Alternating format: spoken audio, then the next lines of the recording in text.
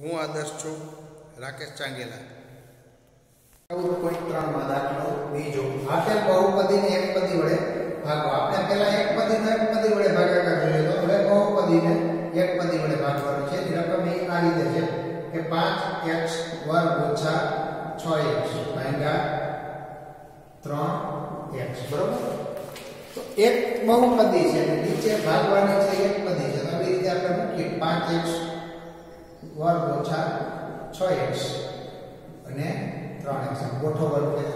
પછી જોવાનું કે બહુપદીમાંથી શું સામાન્ય નીકળે છે. તો આપણે આ બેમાંથી નીકળશે સામાન્ય x. તો 5x - 6 છેદમાં 3x. x ઉડી ગયા તો 5x - 6 છેદમાં 3. આ આપણો આન્સર થાય. બરોબર? હવે બીજો દાખલો જોઈએ આપણે. બીજા દાખલામાં આ રીતે છે. બીજા દાખલામાં 3y ની 8 ઘાત ઓછા 4y ની 6 ઘાત વત્તા 5y ની 4 ઘાત ભાગ્યા y ની 4 ઘાત. બરોબર? તો આને આપણે ગોઠવીએ અનુચ્છેદમાં. તો આ રીતે ગોઠવી શકાય. 3y ની 8 ઘાત ઓછા 4y ની 6 ઘાત વત્તા 5y ની 4 ઘાત અને y ની 4 ઘાત. y ની 4 ઘાત સામાન્ય કાઢો. તો આમાં વિચારવાનું કે 4 સામાન્ય કાઢી તો 4 દુ 8 ની y ની 8 ઘાત છે. y ની 8 ઘાતમાંથી 4 સામાન્ય કાઢો એટલે ઓછા 8 કરવાનું.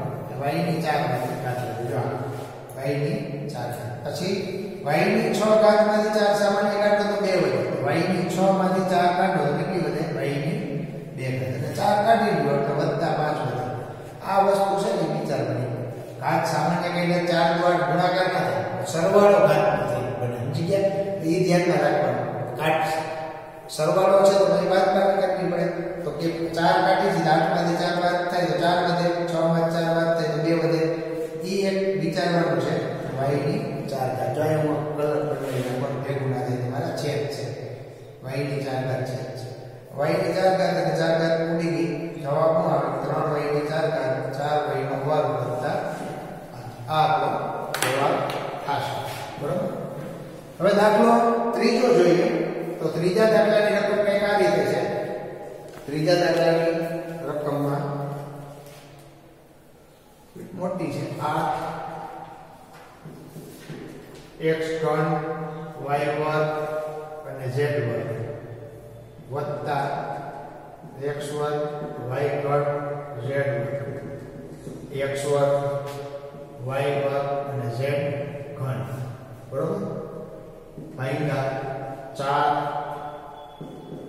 x વર્ગ y વર્ગ અને z વર્ગ છે. પાછું તેની ખાલી x ઘન y વર્ગ z વર્ગ x વર્ગ y વર્ગ z વર્ગ વત્તા x વર્ગ y વર્ગ અને z ઘન. બરોબર? આપણે આ છેદમાં ગોઠવીએ આને. તો આ રીતે ગોઠવી શકાય કે 8x ઘન y વર્ગ z વર્ગ વત્તા x વર્ગ y ઘન z વર્ગ અને x વર્ગ y વર્ગ અને z ઘન અને છેદમાં 4x વર્ગ y વર્ગ અને z વર્ગ. હવે આમાં ઉપર છેદમાં તો એકપદી છે એટલે સામાન્ય નીકળવાની વાત નથી આવતી. અંશમાં સામાન્ય કાઢીએ આપણે તો કેવી રીતે કરશું? તો અંશમાં સામાન્ય કાઢી તો અહીં 8 તો છે ઓલરેડી. હવે આમાંથી x વર્ગ જો x ઘન x વર્ગ અને x વર્ગ એટલે x વર્ગ સામાન્ય નીકળે. પછી y વર્ગ y ઘન અને y વર્ગ એટલે y વર્ગ સામાન્ય નીકળે અને z વર્ગ સામાન્ય નીકળે. તો x વર્ગ y વર્ગ z વર્ગ સામાન્ય 8 તો છે. સોરી 8 તો 12 જ છે એટલે સામાન્ય જ છે. બરોબર? હવે અહીં વચ્ચે શું? તો કે x વધ્યો છે. x વર્ગ y વર્ગ અને આ 3 માંથી 2 ગયા તો 1. આ 2 માંથી 2 જાય તો 0 એટલે 1. જેનમાં 2 માંથી 2 જાય તો 0 એટલે એ રીતે 1. પછી x વર્ગ y વર્ગ એટલે y વધશે અને અહીંયા એવી રીતે z વધશે. હવે નીચે 4x વર્ગ y વર્ગ અને z વર્ગ. તો આમાં આપણે કેવી રીતે કરશું? તો 4 * 4 4 * 8 x વર્ગ y વર્ગ અને z વર્ગ. બરોબર? અહીં લખશું કે 2x + y + z. આ આપણો જવાબ થાય. દાખલા ત્રીજા. બરોબર? હવે આ જ રીતે આપણે દાખલો ચોથો છે એના માટે વિચારીએ.